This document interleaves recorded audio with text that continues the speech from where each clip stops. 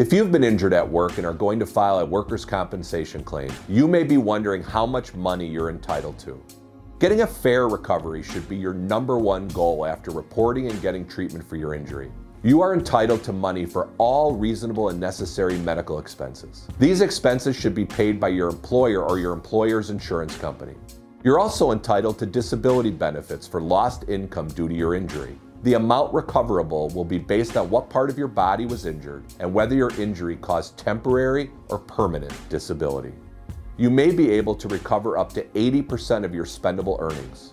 Other expenses like mileage to and from medical appointments, vocational training, and death benefits may be recoverable as well.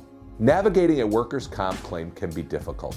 At Hupy and Abraham, we're here to help you every step of the way. Call us at 800-800-5678 or visit hupy.com today so we can start fighting for you.